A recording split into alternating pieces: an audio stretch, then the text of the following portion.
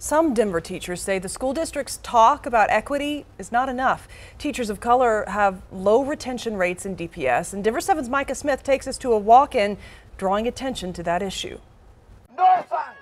On May 13th, Denver North High School students walked out of class to protest the firing of teacher Tim Hernandez. I'm not the first, nor will I be the last brown and black teacher to be let go by this district. 2 weeks later, it is not an isolated case. Recruit, retain, respect. The Denver Classroom Teachers Association held a walk-in at several schools to show support for all teachers of color. You can feel isolated on your own.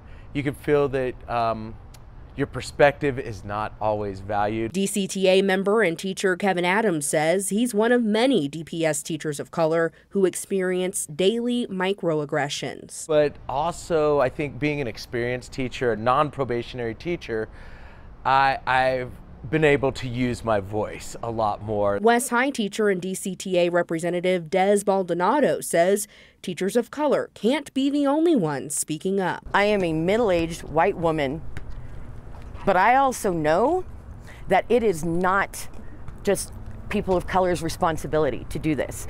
I have a responsibility to stand up for everyone else. Baldonado says DPS claims to support diversity, but low retention rates prove otherwise. They've made our educators of color so uncomfortable that despite everything that the union is doing to try and help them, they're leaving. State and local data shows about 70% of DPS students are students of color, while 30% of teachers are teachers of color. In response to the walk-in, DPS sent us this statement, which reads in part, "Our school district serves a diverse community, and we take pride in our commitment to recruit and retain educators who reflect that. We also routinely survey BIPOC educators. From the results, we work to create meaningful and lasting changes that serve them." You have to allow us to be our authentic self. Adams and Baldonado say talking about diversity is great, but it's time to start truly practicing inclusion. Reporting in Denver, Micah Smith, Denver 7.